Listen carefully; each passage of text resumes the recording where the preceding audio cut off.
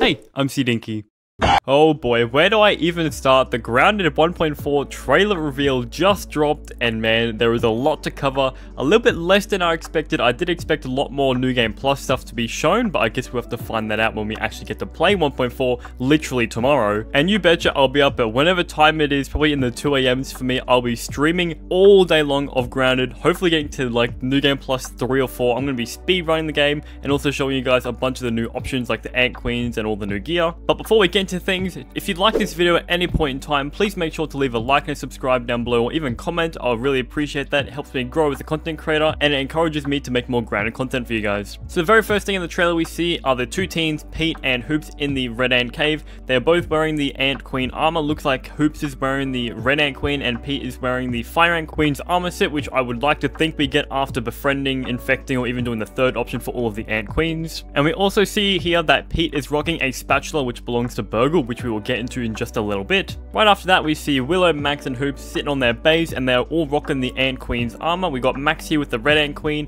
we got Willow with the Black Ant Queen's armor, as well as Hoops with the Fire Ant Queen's armor set. And if we take a look inside their base, we can see a new decoration item which looks like a chandelier, which could be crafted with all of the new ant pheromone gems. Next up, they go ahead and just show off the backyard for all of the new PlayStation and Nintendo Switch, or even the PC or Xbox players coming into the game. We see Willow here with the Mantis gear on in the assistant manager boss fight, and we see a new weapon in her hands which looks like it's a bone sword. It is definitely quite difficult to figure out what this thing is. It's definitely a sword because it's got a sharp point, but from this image I can't tell a lot from this. Right after that, we see Max and Pete in the sandbox, and Pete is running away from the antlion, and he also has the BURG.L weapon once again. We also finally have the POV of the mint sword that was first teased ages ago. This thing is massive, almost covering up half of the right hand side of the screen. I'm not sure if you're going to be at a disadvantage when rocking this weapon. I guess we'll have to just wait and see. The next 10 seconds or so of the trailer is just showing the new players, the new areas, also showing off the new bosses that they are going to encounter when playing the game. And who can forget, they always have to plug in playgrounds at least somewhere in one of their trailers. Now we finally get to see Max, Pete, and Hoops showing off the new Ant Queen's armor in high definition. We got Pete on the left here rocking the Fire Ant Queen's armor set, which has been teased for a very long time. We have Max in the middle rocking the Black Ant Queen's armor set. I'm just saying this because the armor set is very dark. And then we have Hoops on the side that is rocking the Red Ant Queen armor set because it has a very light red tinge, just like all the red ants in the game. We also see behind Max is the termite organ, which was teased in the PAX reveal, as well as these chandeliers once again, which looks like they glow in the dark. We see the teens running out of the case looking like they just started New Game Plus. We also see a more clear version of the Red Ant Queen's armor set that Hoops is wearing. And we know this is a New Game Plus because the devs tweeted a few days ago on their Twitter page about the New Game Plus anomalies detected, and in the picture in the very bottom we can see the new milk molar, which we see here in the trailer as well. We now get to see the new gear coming into the game, which is Pete rocking the BURG.L gear set. I don't know what BURG.L did, but maybe we have to kill BURG.L as a boss fight. But we see here he has the spatula of BURG.L, which we've seen previously a few minutes ago, and the new BURG.L face mask. So there could be a very high chance that in one of the New Game Plus alternate realities, BURG.L might be the bad guy and we have to fight him to get his gear and use his gear for ourselves. We then get to see the new reveal of the queens. We've seen these in the packs and teasers, but mainly we get to see the new Red Ant Queen, which we have not seen in game before, only just an image. But it is a little odd that we see a lot of light shining down on the Red Ant Queen, so possibly she might be in the abandoned anthill or somewhere up the very top of the red anthill that's already existing. We also see the New Game Plus secret door opening, and we can see on the monitors here that we have defeated the Java-matic and all the bosses besides the infected broodmother, which is what we are going to need to get inside of it to activate New Game Plus. We then see them walking down this corridor into the new remix of room, and on the left side of the screen we see some analyzed bread. Not too sure what the bread means, but in New Game Plus there seems to be bread almost everywhere. We also get one exact frame of the entire whiteboard being shown, which is very interesting, so let's get a zoom in on that. We see a lot of math going like E equals MC squared and all that, but the main thing I want to take away from it is that the dimensions have repeated actions across reported timelines. So the black line might be our single timeline that we're in right now, the red timeline might be New Game Plus 1, and the blue timeline might be New Game Plus 2. So it seems that our actions in New Game Plus 1 and the regular game mode will definitely transfer over into the other New Game Pluses. So it does seem that Wendell has time traveled himself because he would have had to have gotten this information from somewhere, and this is confirmed by in the bottom right why Wendell has seen an alternate version of himself that he has blurred out, or it could possibly be him when he hasn't been raisined. There is also a bunch of different squibbles, like some blue raw signs and a pickaxe equals red raw signs. I have no idea what that means. I'm not as good as a scientist like Wendell, okay? The teens then walk around the corner into the big raw signs orb, which is the remixer, and we've seen in a Twitter post that Willow is sitting there like cranking the handle, possibly activating it to go to the alternate dimension or something. It is also very interesting to see that the button or the knob to turn on the remixer says do not touch, and the requirements needed to go into the remixer room is killing all the bosses but the infected broodmother. So if Wendell or anyone else didn't want us to be in this room, why would they have a requirement of defeating the bosses for? And then we see Max and Willow here using spicy weapons versus a ladybird lava. Like, have they not peeped it and realized that the ladybird lava is resistant to spicy damage? We then see the teens fighting the infected broodmother, and we can see here the sour katanga, the sour mace, as well as the new sour earwig sword looking thing. And finally we get this awesome sick shot of an explosion in the background. The teens aren't looking at it because they're cool, just like in the movies. We see the teens once again rocking the new Ant Queen armor set and some of the weapons that were teased, but have a look at what is in Pete's left hand. We see an infected black ant shield, possibly. So I think this infected black ant shield or infected shield might be the only way to block explosive attacks.